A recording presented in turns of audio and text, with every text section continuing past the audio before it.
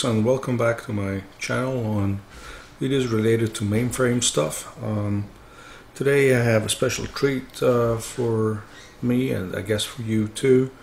I'm going to look into a very ancient mainframe operating system called MVT. If you recall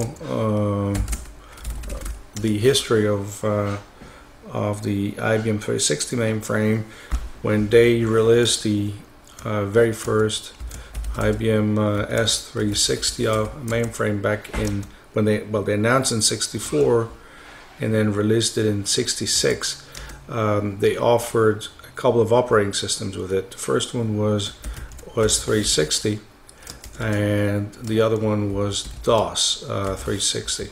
Now they intended OS 360 to be the operating system for larger sized mainframes, or the ones with larger memory and devices footprints, and DOS 360 was going to be a temporary a placeholder or temporary operating system for people who had smaller machines and couldn't get OS 360 to fit in those smaller machines until they got OS 360 sorted out and could eventually then and then IBM figured everybody would eventually run OS 360 down the line. Well, what happened is that DOS 360 eventually became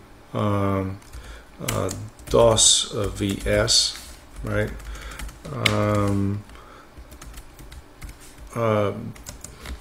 After IBM announced virtual memory support in their S360 architecture, and DOS 360 eventually became DOS VSE, eventually became just VSE, then it became eventually down the road became Z VSE, and DOS or in its latest incarnation ZVSE is still very much in use today. Even people with larger mainframes will have developed a lot of in-house applications for the DOS 360 or DOS VS operating system. They're still running ZVSE today. Probably a good third probably of IBM mainframes today still run DOS VSE. However, OS 360 continued to develop as well. When they announced it, it was available in 3 versions. Let's put it here. It was announced and delivered in number 1 as OS 360 MFT, and you could also run it as OS 360 MVT, and there was also a PCP version of it. Now, it's important to understand this was all the same code, all same source code. It was just a selection people made at compile time, because yes, back then you had to compile and sysgen your own version, and then you would decide if you wanted to have either multiple fixed tasks version, meaning that you would have to decide at the beginning how large were the virtual memory partitions that you had in your operating system, and then you could still change them, but it was going to be an operator would have to go and change the partitions, or if you wanted a multiple virtual tasks version of OS 360, where you would where the programmer would set the size of the partition at runtime, and PCP was a simpler version which was quickly abandoned.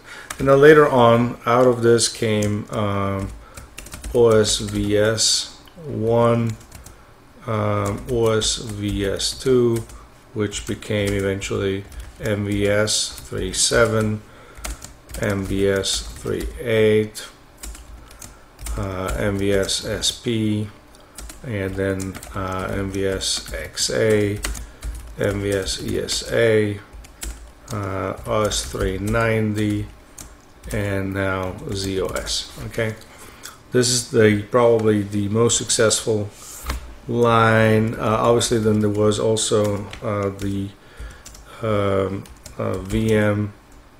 Well, it was the beginning. It was called CP 67, which eventually became VM 390, and as you know, then became VM SP, VM XA, and then VM ESA and ZVM. There was ACP, which was like a high transaction operating system for the airlines, the credit card companies, and then TPF, and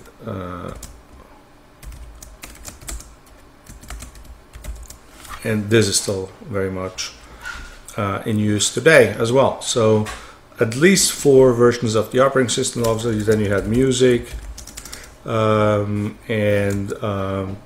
you had a couple of other operating systems as well. But I guess the 2 main ones, or the 3 main ones, were always VM, DOS, VSE, and OS 360. So you can still run, I guess, most of this operating system. I don't know if CP67 is still available, but obviously VM37 is very much available.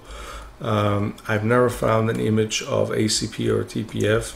Music is available. Obviously, AIX, I guess the early AIX versions are lost, and a couple of other specialty operating systems are still available.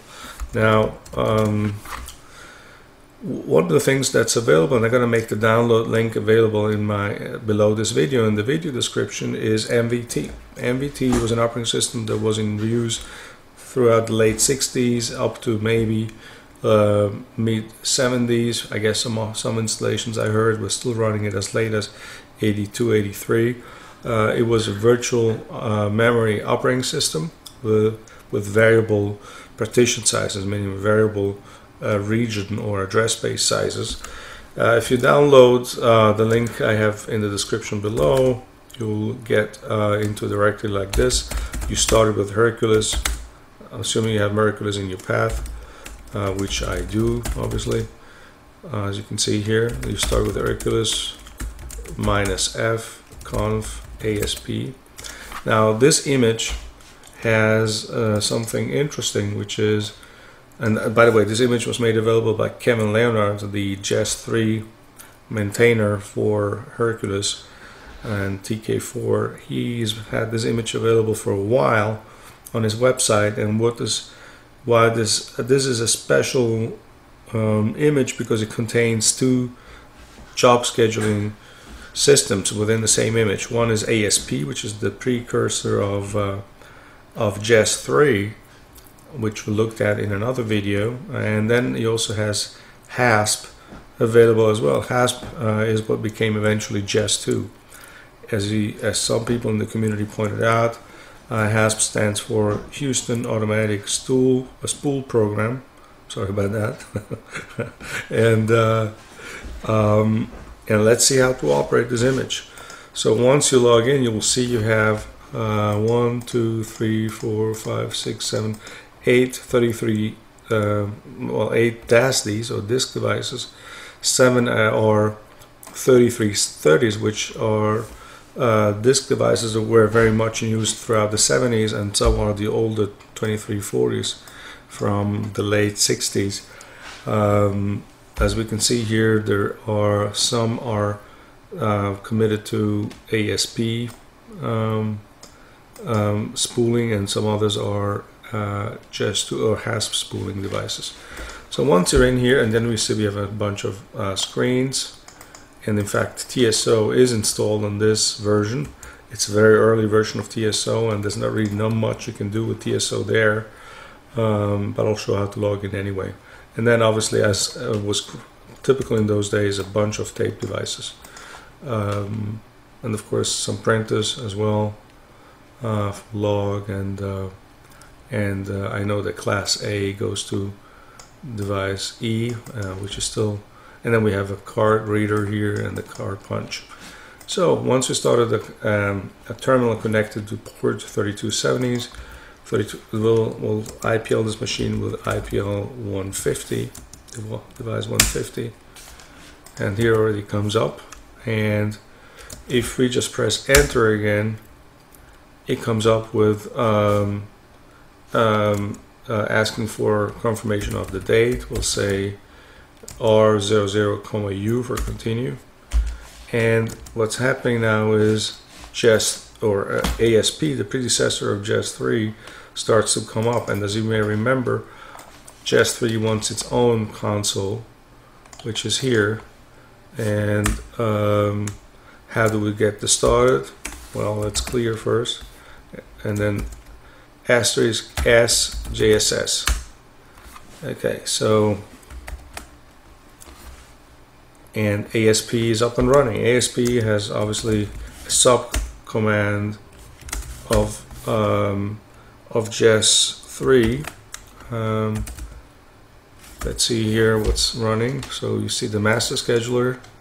The output of display all obviously is slightly different than in MVS. First of all, there is no DA, all. There's only DA. And then it shows you the partitioning of the memory, because that was an important thing back then. So you would have the master scheduler occupying memory from 8 megabytes 130 to 8 megabytes 192. So the operating system would occupy 62 kilobytes, and then the monitor is installed here, and then ASP uses about 500 kilobytes of virtual memory, which those days actually was quite a lot. And then we can start to issue commands to ASP.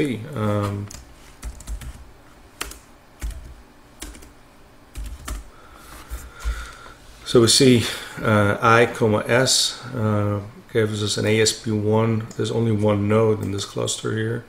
It's online and IPL, and everything is up and running. Now, how do we could obviously launch TSO, and how would we do that? Well, TSO obviously needs TCAM, sorry. And let's see if TCAM is up and running.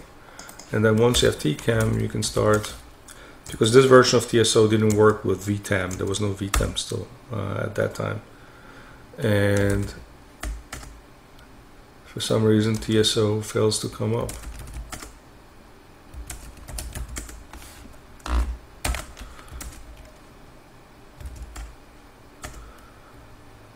It starts, time sharing is in progress, and then it ends.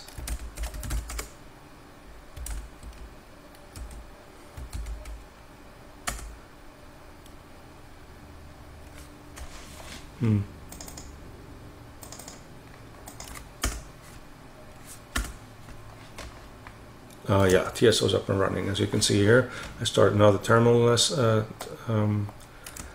session, and I get IKJ. And people who do mainframe stuff, they know IKJ is always TSO, and we all know that IAT is JES3. We know that HASP is a JES2, and by the way, HASP is the only 4-letter code in IBM's mainframe world, and IEF is the nucleus of MVS, etc. So this is up and running, and what we can do here is we can say log on, go back here and log on IBM user, and we're in, and TSO has started. Why it's not progressing is not clear to me.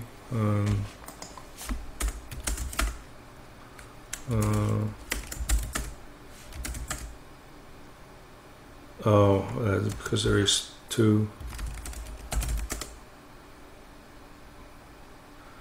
there's two TCAMs running, and that's confusing TSO. Here it is, proceeding. It's working very, very slowly. It's confused between the two TCAMs, and I don't know how to stop the second TCAM, but it's working. However, once you log into TSO, you'll notice there's nothing in there. It's just a command line, which is all people had when TSO was released for the first time, and they were already happy because they didn't have to do punch cards anymore and could work on a terminal. Yeah, obviously it's waiting on some resources.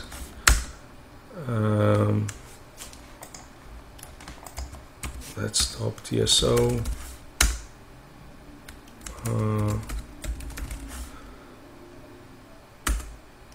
Okay, so ZTP.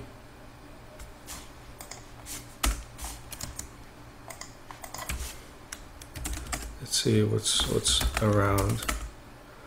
It's actually good problem solving here. Why is JES3 ASP not responding anymore? Not sure.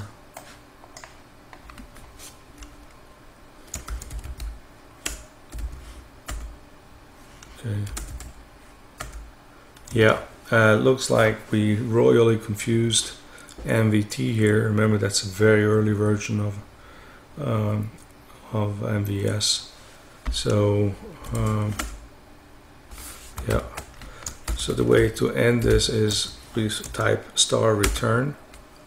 We get control of the MVT console again, and we see that yeah, TCAM is closed down. Okay. Now what you see here is there's a message waiting. So how do we get to the message? Let's see at the message scroll settings. Yeah, okay, so we would have to change this insert RD, remove the N, and now, yeah, you get the messages to scroll again. Okay, so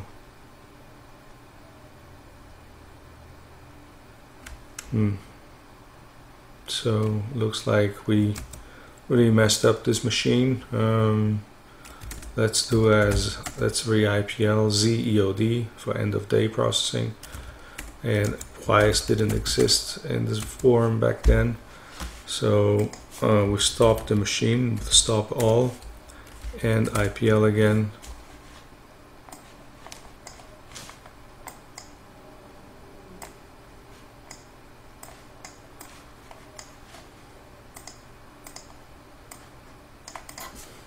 $150.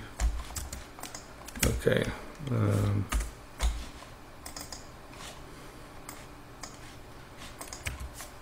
Reply again. R00, ASP console comes up. We started with JSS. Okay.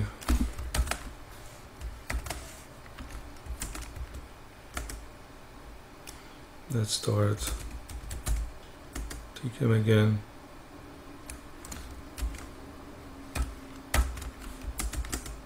And let's start TSO again.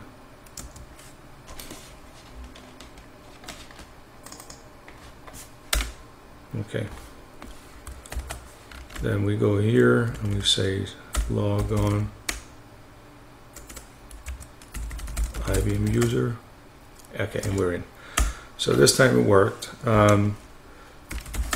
There is no RFE here or RPF, obviously no ISPF either. You can do help. There is some functionality here, but not much. So how did people work back then, right? So let's close this TSO terminal. What they did is they used the card reader. So remember, we can launch jobs through the card reader by doing device init 00C, and let's do a core map JCL. That's it, the job initialized and ran.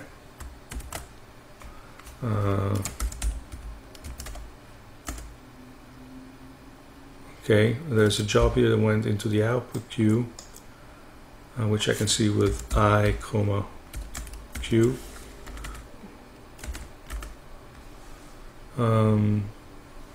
Now let's go see what's happening in the print directory.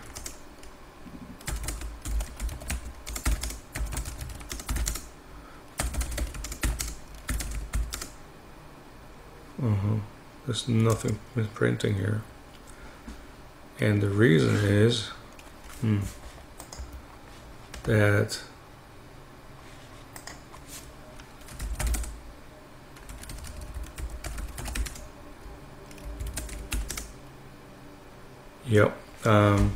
in the image as defined by Kevin Leonard, the printer file was not initialized, and that's why it's not printing there.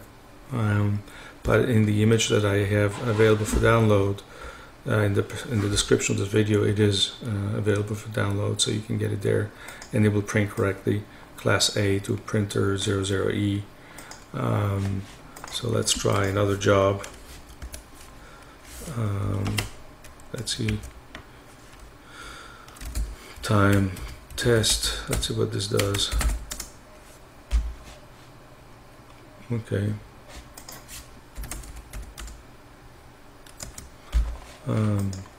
Something ran here.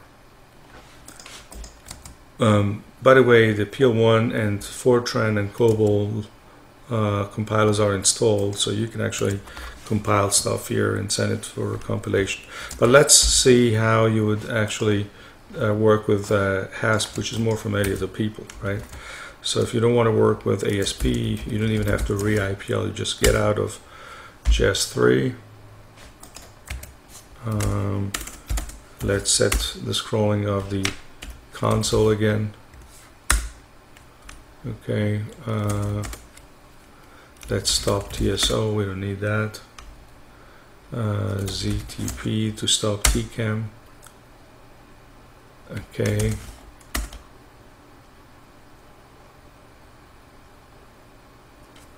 Yes, so we only have the master scheduler and the monitor running. So now we do start HASP. HASP wants some options. We say reply to message 5, format to format the spool datasets or volumes, and no requests. Okay, spool 1 is being formatted, maximum of 2 printers exceeded, and some readers and the initiators have been started, right? And printer 2 is associated with A and J. That's it. HASP is up and running. Yeah, all available functions complete. Everybody knows this message from HASP. If I'm not mistaken, that's HASP 400i. Let's see what the address spaces are running on this machine now. You have the master schedule, the monitor, and HASP, which is predecessor of JS2, as well as some readers already up and running, so it doesn't have to restart an address space every time we have a job to execute. We can again execute some jobs. Disk map. Okay, we executed the job and went through through HASP and printing on printer 1. Obviously the printer 1 is not defined here because the file is not initialized, so that's why we probably,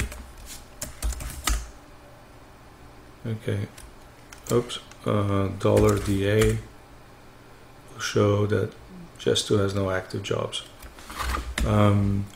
So this is how you run things. Any PL1 or assembler or Fortran job should work out of the box.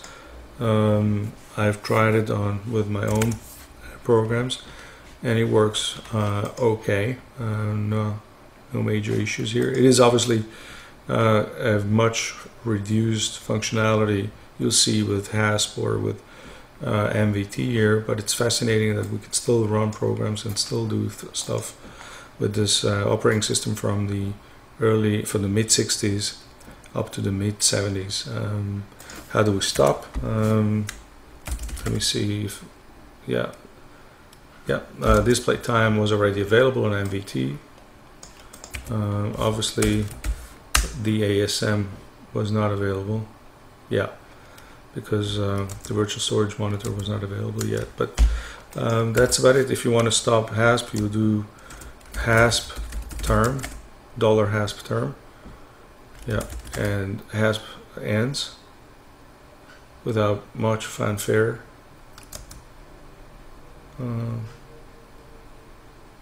No, actually it's not down yet. P HASP.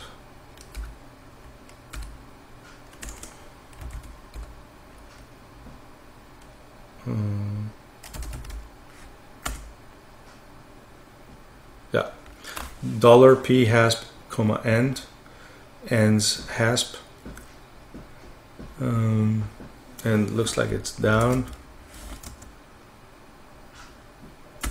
Let me see.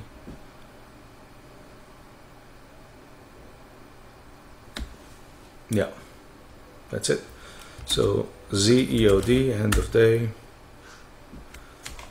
You see that Hercules gets some sends messages here, and that's it. And then we can stop all, quit. And this is our run of MVT with both ASP and HASP. In case you're interested in running very old operating systems, for any questions, please drop me a message below this video, and please don't forget to subscribe if you want to see future videos from me. Thank you very much. All the best.